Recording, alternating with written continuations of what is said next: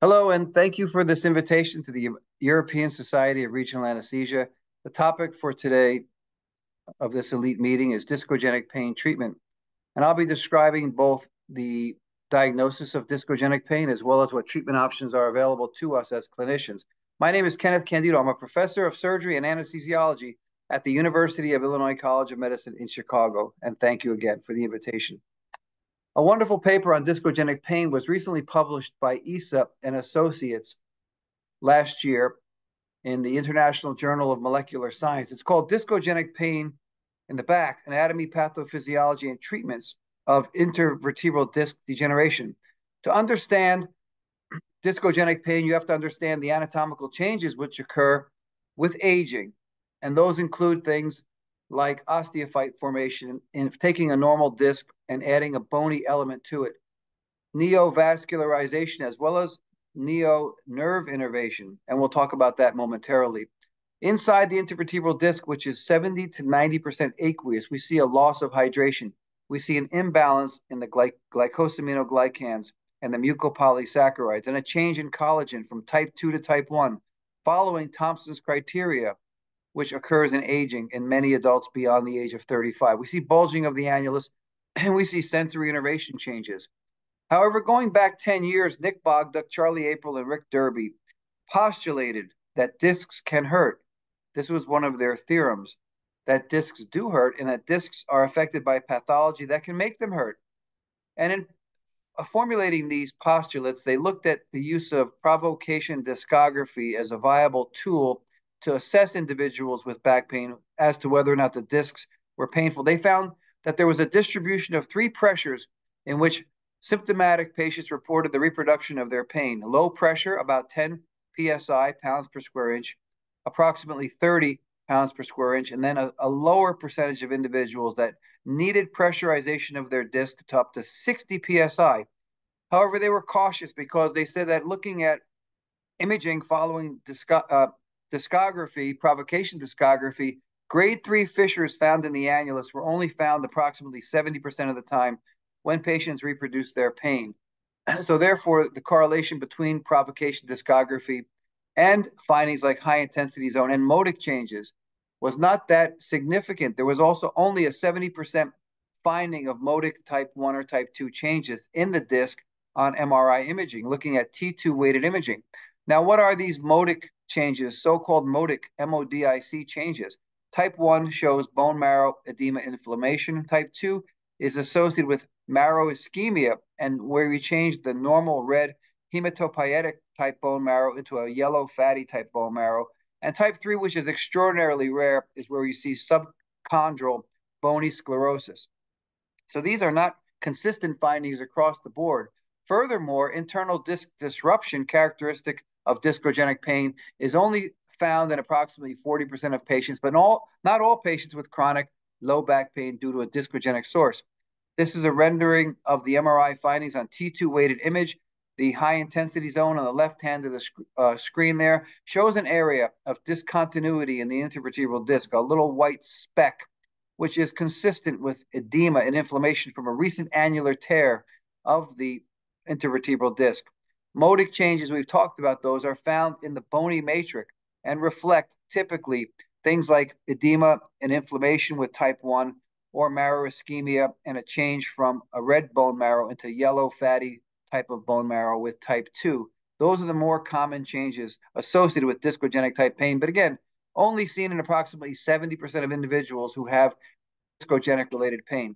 Now, the high intensity zone is a very interesting concept. This is a beautiful paper published by Yang and Associates last year in the Journal of Orthopedic Surgery and Research that found that high intensity zone positive discs have a significantly higher incidence of consistent pain compared to a normal cohort. Furthermore, this was based upon 28 reports that they looked at in a meta-analysis. The high intensity zone may be a specific indicator for the physical diagnosis of discogenic low back pain. That's a very promising and optimistic look at how the MRI might be useful as a tool without discography for making an assessment of individuals who potentially have discogenic pain without subjecting them to needle puncture and provocation and pressurization of the intervertebral disc. Their findings were that on MRI imaging, there's a loss of disc height. There are formation of bony osteophytes, internuclear calcification, and sclerosis of the end plates in some cases. There's also a reduction in hydration. Recall that the intervertebral disc is 70 to 90% aqueous, and the nucleus is characterized by type 2 collagen, which of course changes to type 1 collagen, characteristic of the annulus over time and with advancement of the disease. There's also an ingrowth which is induced of sensory nerve fibers. We call this hyperinnervation. I'll talk about the innervation of the disc momentarily. So discogenic pain is a classic nociceptive type pain in most cases. That means that there's some type of stimulus, the degeneration of the nucleus of the intervertebral disc, which leads to transduction, transmission, modulation, and perception, ultimately with pain expression in the central nervous system. The nucleus is aqueous. There's also proteoglycans and type 2 collagen found inside the nucleus pulposus, as well as some proteins. The annulus is typified by type 1 collagen. The annulus consists of 15 to 50 parallel concentric lamellae overlapping like the skin of an onion, for example, and exists at about a 60-degree angle from the vertical. The posterior portion of the annulus is thinner than the anterior portion, which is why disc bulging typically occurs with pressurization posteriorly, in contradistinction to anterior annular bulges. They can occur. There can also be Schmerl's nodes, where the annulus bulges all the way up into the vertebral body due to high pressurization. And that's been described for almost 90 years now. The blood supply is the metaphyseal anastomoses, and the innervation are branches of the sympathetic nervous system. The aging disc leading to discogenic pain goes through the several stages of the Thompson criteria. Number 1 stage, loss of cells. This tends to occur in younger individuals, maybe in their 30s, 35 to 40. Then there's a loss of water and a loss of proteoglycans. There's a change of type 2 collagen to type 1 collagen in the nucleus. Type 1 collagen, once again, is characteristic of the annulus, not the nucleus in younger individuals. Annular radial fissures develop. There are mechanical incompetence changes, and ultimately there are bony osteophytic changes. These are known as Thompson criteria. Now, these are 2 intervertebral discs of the L4, L5 level. The disc on the left was taken out of a 23-year trauma victim who died by motor vehicle accident. The disc on the right is from a 92-year individual who died of natural causes. But you can see morphologically the changes that occur with the aging disc, the changes in collagen from type 2 to type 1 in the nucleus. And we can postulate that the disc on the right could potentially be a source of pain of a discogenic nature. Where's the fibers and the nerve fibers, and where are the pain generators located in the disc? Typically in the outer third of the annulus fibrosus, and the nerve endings come from 3 sources: the sinovertebral nerve, the gray rami communicantes, and the lumbar ventral rami. Now, the gray rami communicantes innervate the anterolateral and the posterior lateral annulus. In the ipsilateral outer third to outer half of the annulus, we find the ventral ramus. And the all-important sinovertebral nerve, it innervates the posterior annulus, the anterior dural sac, as well as the sleeve of the dura. And I'll show you a graphic of how this innervation occurs on the next slide. And here it is. Posteriorly, we see the sinovertebral nerve, laterally and posteriorly, the ventral ramus, and then laterally from posterior to annular, we see the gray rami communicantes. Now, the sinovertebral nerve has received a lot of attention, both historically and in recent time. This is a beautiful paper which was published by Kenneth and Associates in the European Spine Journal in 2021. I encourage all of you to avail yourself of this report, which details the anatomical considerations and implications of the sinovertebral nerve as it relates to discogenic pain in the lumbar spine especially. It's a great review of the literature. Please download and read this article by Kenneth and Associates.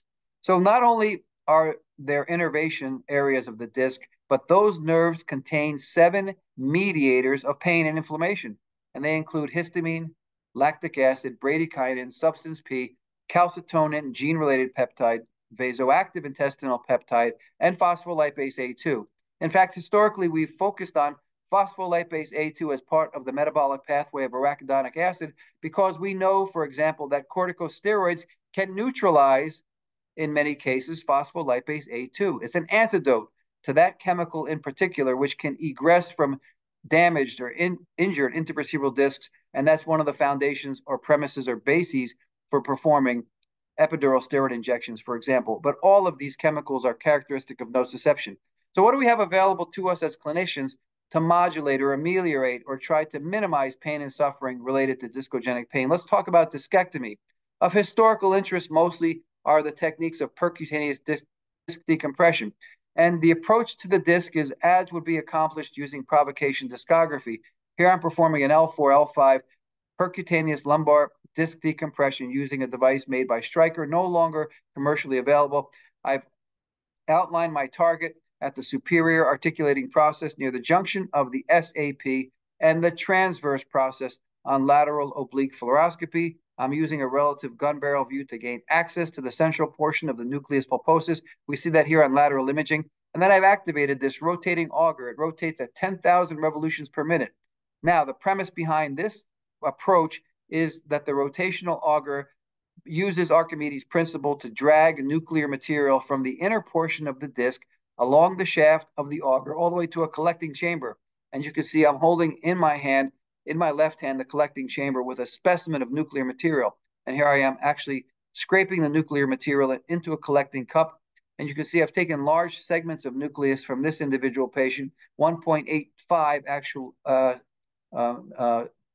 milliliters of actual disc material were removed under these circumstances in this patient. And here I'm showing a tissue forceps and the auger tip to show, for size comparison, the piece of disc, the largest piece of disc that I removed from this patient, a patient who was suffering from discogenic type pain. And there's the collecting cup there. Now, does this translate with a literature review to something which is efficacious? The pain physician going back 11 years stated no. This is an article by Dr. Manchicanti, president of ASIP, looking at percutaneous lumbar mechanical disc decompression using this Stryker decompressor. And they found only 5 articles considered for inclusion. Of those, only 3 met the criteria. And this systematic review found only limited evidence for the use of percutaneous disc decompression with the decompressor device.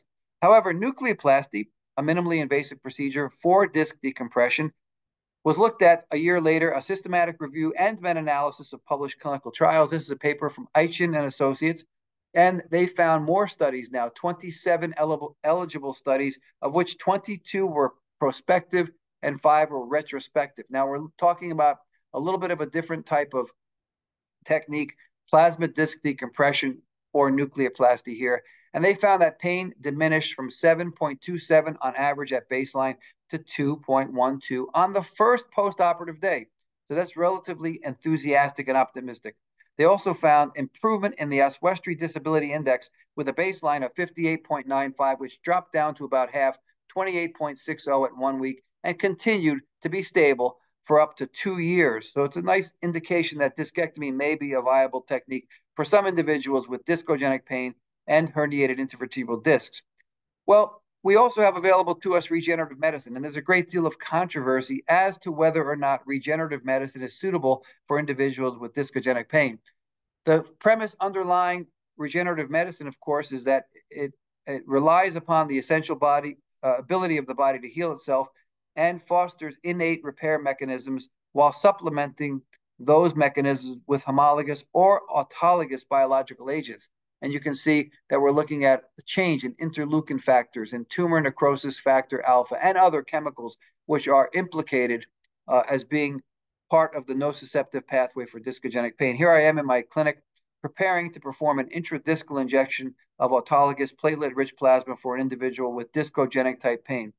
So the study's going back approximately 10 years now. This is a nice review paper on the biological treatment of mild and moderate intervertebral disc degeneration by Basilides and Associates, looked at the use of mesenchymal stem cells primarily, both in animal species as well as in humans, and synthesized in a large systematic review all the articles known to that point in time as to a possible potential mechanism for the benefits, the salubrious benefits of using cells to manage discogenic pain. They looked at intradiscal injections in dogs, in pigs, in rabbits, and in cows, for example, and also in humans. And they found in some studies that there was an increased proteoglycan synthesis in vivo, as well as no clinical improvement in other studies, and increased TIMP1 and messenger RNA and protein expression in other studies, for example, with intradiscal injection. Their conclusions were that cells, mesenchymal stem cells in particular, could potentially differentiate into nucleus pulposus chondrocyte-like cells by virtue of the exogenous application of growth factors found in mesenchymal stem cells, and that this cell differentiation could lead to proliferation, and this proliferation could lead to increasing productivity of new and healthier cells to replace older and damaged cells, which again is somewhat of a theoretical construct. Turning our attention to platelet-rich plasma for a moment, here's a paper from Zhang, which was published in 2022 on the intradiscal application of PRP for discogenic low back pain, a nice study of 48 patients followed out for 48 weeks, so almost one consecutive year, looking at both pain as well as physical functionality using the SF36 matrix. And you can see that at every time point, pain was improved after intradiscal PRP, as well as was functionality. So a nice study in support of the use of platelet-rich plasma for discogenic pain in adults and in humans.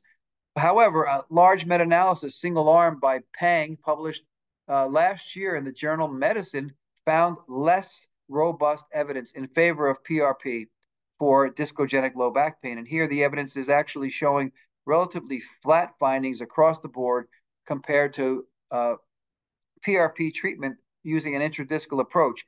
You can see here on the graphic A, B, and C, where the different studies looked at over time going back from 2016 and 2017, looking at PRP versus controls. While the study demonstrated that discal injection of PRP may be safe and effective for discogenic low back pain, in point of fact, there was no significant change in patients' pain at 1, 2, and 6 months after the PRP treatment. And so that gives us pause for concern as well as to the relative benefits and utility of PRP in the low back. Now, bone marrow concentrate has been used by many investigators to study the effects of mesenchymal stem cells on disc nucleus repair. And here's a nice paper from Tendulkar and Associates calling it hype or hope, because we really don't know. Bone marrow mesenchymal stem cells have been shown to differentiate in some cases into nucleus pulposus-like cells, and in some cases to stimulate the production of new cell matrix. So this is an important paper showing, again, that we can go back to that type 2 collagen in some cases with mesenchymal stem cells injected intradiscally in cases of discogenic low back pain. Here's a paper, a systematic review and single-arm meta-analysis published now 6 years ago in the journal Spine by Wu and colleagues, who looked at 6 studies where lumbar discogenic pain was treated with mesenchymal stem cells, pluripotent mesenchymal cells derived from bone marrow, essentially. And what they found was that with these 6 studies, there was a 44.2 point decrease in pooled mean pain scores, as well as a 32.2 point difference from baseline in the Oswestry Disability Index in those individuals who received bone marrow derived or bone marrow concentrate mesenchymal stem cells, pluripotent cells. Based on these systematic reviews, Wu and Associates found that there was level 3 evidence in favor of the use of intradiscal injections of bone marrow concentrate for discogenic pain. A very important paper here in Transplantation 2017, published by David Noriega and Associates, titled Intervertebral Disc Repair by Allogenic Mesenchymal Bone Marrow Cells. This was a randomized controlled trial, and it's important because they studied a large group of patients, 24. The test group received 25 million bone marrow-derived mesenchymal stem cells with an intradiscal injection. The control group received the sham injection, which was merely infiltration into the paravertebral musculature. And what they found was that not only was pain improved for up to 12 months, so it's a longitudinal study going out for 12 consecutive months, but also at the same time, disability index and lumbar pain was improved in all individuals who received mesenchymal stem cells intradiscally in this study. Nice paper by Christopher Centeno of 33 patients, a pilot study, treatment of lumbar degenerative disc disease with radicular pain. Now, this is a little bit moving away from discogenic pain. And the reason I included this study was because stem cells were found not only to be effective in reducing pain, but this study was unique because they did post-treatment MRIs. And the post-treatment MRIs documented that 85% of individuals had a reduction in disc bulge size. and the average reduction in that disc bulge at the affected treated level with mesenchymal stem cells was about 23%. So that's about 1/4 of the bulge that existed before the injection of mesenchymal stem cells. Dr. Patin did a dose response study, which was unique by virtue of the fact that they looked at 26 patients. It's autologous bone marrow concentrate injected intradiscally again for the treatment of degenerative disc disease. And they had a 3-year follow-up. So this is one of the longest follow-ups on record. And they found, importantly, that of these 26 patients, only 6 progressed to needing neurological surgery to manage their pain related to disc degeneration. They also looked at a dose response effect and found that the average CD34 positive was 1.82 million per ml in the bone marrow concentrate, and that patients with greater concentrations of colony forming units /F greater than 2,000 per ml and CD34 positive cells of greater than 2 million per ml tend to have better clinical improvement. So it's a dose response study looking at the effectiveness of altering the concentrations of cells. And in this study, the conclusion was that there was evidence of safety and feasibility of intradiscal bone marrow concentrate as an alternative to surgery. Now, while this is an optimistic study, more recent data would tend to dispute these findings, and I'll go through that momentarily. Besides bone marrow concentrate, are there other sources of autologous material, or if not autologous material, heterologous material for the use of deriving mesenchymal stem cells? Let's turn our attention now to autologous adipose-derived mesenchymal stem cells. And again, this is a study by Kumar looking at discogenic pain, titled The Safety and Tolerability of Intradiscal Implantation of Combined Autologous Adipose-Derived Mesenchymal Stem Cells and Hyaluronic Acid in Patients with Chronic Discogenic Pain. And it was a one-year follow-up published in 2017 in Stem Cell Research Therapy. Only 10 patients were studied. They looked at 2 dose response phenomena related to autologous cells derived from the adipose tissue, 20 million cells per disc versus 40 million cells per disc. And it's an important study because it showed no difference whether or not 20 million cells per disc were injected versus 40 million cells per disc, and there was therefore no intergroup variability. Another important study, this was one that I had the privilege to contribute to through the American Society of Interventional Pain Physicians. Dr. Navani was the lead author. It was published in our journal, Pain Physician, now going on 5 years ago. It was to generate some guidelines for the reliable, responsible, safe, and effective use of biologics. And by biologics, I'm including platelet-rich plasma and mesenchymal pluripotent stem cells for the management of discogenic pain or pain in the low back related to disc degeneration. So our objective was to provide guidelines for the safe use of these biologics and to create guidelines that could be readily implemented in daily clinical interventional pain management practice. What did we find? Turning our attention to PRP, we found that there was level 3 evidence on a scale of 1 through 5 in favor of the use of PRP intradiscally for the management of low back pain conditions.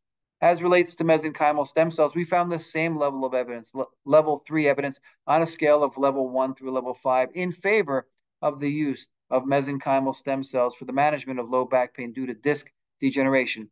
The evidence has been challenged more recently in 2023, and I will show you the data, which tends to be casting aspersions or some doubt upon the relatively robust findings that we had when we created this document back now going on about 5 years ago. If you look at this graphic, these are reports of the use of PRP, platelet-rich plasma, for discogenic pain, low back pain due to disc degeneration at 6 months and at 12 months. So at both 6 months and at 12 months, there was a positive influence of discal injection of platelet-rich plasma in individuals suffering from discogenic type pain. The next phase of our study was looking at cell therapy for lumbar disc degeneration and discogenic pain. When I say cell therapy, I'm talking about mesenchymal stem cells. And there was a 12-month follow-up at first, followed by greater than 12 months looking at pain and disability. So the first part of this slide shows the pain response to the use of mesenchymal stem cells in individuals with discogenic pain, showing favor for the cell use. And the lower half of the slide shows the Oswestry Disability Index has also changed in favor of individuals who received cells. Our conclusion essentially was that If a patient has a need for biological therapy, this should be conducted on an individual basis while discussing risks, benefits, and alternatives with the patient and eliminating or excluding alternative options that may be less invasive and in some cases less costly for the patient. Remembering that PRP, while expensive, is not nearly as expensive as the use of procedures to provide mesenchymal stem cells. And of course, you have to follow the regulatory agencies in your respective location or country or state that may have oversight on the use of biologics for this purpose. Now, more recently, a systematic review published in the Journal of Pain Research in 2022 by her and associates was called The Analgesic Efficacy of Intradiscal Injection of Bone Marrow Aspirate Concentrate, as well as culture expanded bone marrow mesenchymal stromal cells for discogenic pain. And this study looked at a total of 764 articles. Actually, the data here was much less support of the use of cells compared to the findings of ASIP and the publication in Pain Physician Journal in 2019. Again, this is now only 2 years old. And based on the grade assessment, there's very low quality evidence that bone marrow aspirate concentration and culture expanded bone marrow mesenchymal stem cells are effective in reducing pain and disability, as well as inducing positive anatomical change. So this was a large attempt, which tends to minimize our primary conclusions made 5 years ago. This would tend to negate them in many cases. The study overall supported modest efficacy in treating discogenic pain and improving functional outcomes using bone marrow aspirate concentrations or mesenchymal cell injections. However, the level of certainty for the potential associations made in this review is low, as documented by very low-grade evidence to support these conclusions. Another paper which was less than enthusiastic was by one of my good friends, Zachary McCormick, who's published extensively or exhaustively on the use of modalities to manage discogenic as well as low back pain, as well as cervical pain for that matter. And they looked and published in the Spine Journal in 2022 the effectiveness of intradiscal biologic treatments for discogenic low back pain. This was a systematic review that looked at the literature for both PRP or stem cells for treating discogenic type pain. And patients with discogenic low back pain that were confirmed to have this condition by provocation discography were included for consideration. And success, as determined, the primary outcome was the proportion of individuals who had a 50% or greater pain relief after intradiscal biological injections at the 6-month period. What they found of these 37 studies which were identified for inclusion was that the evidence supporting the use of intradiscal mesenchymal stem cells and platelet-rich plasma was of a very low quality, so less than level 3, which tells me that as we go further on and more studies are conducted and completed, the evidence doesn't seem to be as robust or as favorable as many of the early reports tended to be. Here's a nice paper by Dr. Ju and Associates, which was published in 2022 in the Global Spine Journal. Is there clinical improvement associated with intradiscal therapies? This was a comparison across randomized controlled trials, which included a saline placebo with intradiscal active biological agents. And the conclusion of these authors was that there is no significant difference in visual analog scores between saline and investigational groups at up to 12 months. So again, another look at some negative data more recently accruing, which tends to cast aspersions against the use of biologics for discogenic type pain. I include this paper by the late Greg Lutz, colleague of ours who worked at the Hospital for Special Surgery in New York City. Dr. Lutz was very aggressive and enthusiastic about creating pathways and using biologics for managing discogenic pains. He did some of the earliest studies on the use of PRP, for example, published good results. And unfortunately, regrettably, last month, he died of a colon cancer, but he was a tremendous investigator. And he talked about the use of intradiscal orthobiological interventions for discogenic pain. And he raised some cautionary tales about the possibility of discitis occurring and that they recommended using intradiscal gentamicin in all their patients receiving biologics. Now, I've done a lot of biological injections into the disc space, and my preference is for the use of cefazolin or Ancef, but I have no quarrels with those who would select an alternative, such as either clindamycin or gentamicin for that purpose. Discitis is an ever-lurking threat whenever we breach the outer annulus and gain access to the inner nucleus pulposus. Intradiscal injections can be associated with a 1 in 4,000 risk of discitis if no antibiotics are utilized. But with antibiotics being utilized, the risk should be substantially less. So my conclusions are as follows. Discogenic pain is an ever-present lurking problem in the cervical, thoracic, and lumbar spine, and it's a challenge for those of us who are interventionalists for managing chronic pain. We have available several possible options to us to address this condition, including things like percutaneous removal of nuclear material, again, not supported at all or strongly by literature in some cases. And in some cases, percutaneous discectomy has shown favorable evidence. Discectomy and nucleoplasty, which are not supported by great high-level prospective randomized and controlled trials, but they do offer a methodology for individuals who are attempting to avoid conventional neurosurgical remedies for this condition. Intradiscal PRP, safe, economic, and somewhat effective. According to our review, it was a level 3 type of evidence. More recent reviews, including those of Dr. McCormick and others, would tend to indicate that the evidence is less robust. Bone marrow concentrate or adipose-derived mesenchymal stem cells, or in some cases, if you go to a location where they don't have regulatory agencies actually monitoring the use of placental or Wharton's jelly-derived cells, they have been found by some investigators to be useful. Again, the ACIP guidelines found level 3 evidence, but in other circumstances have not been found to be very useful.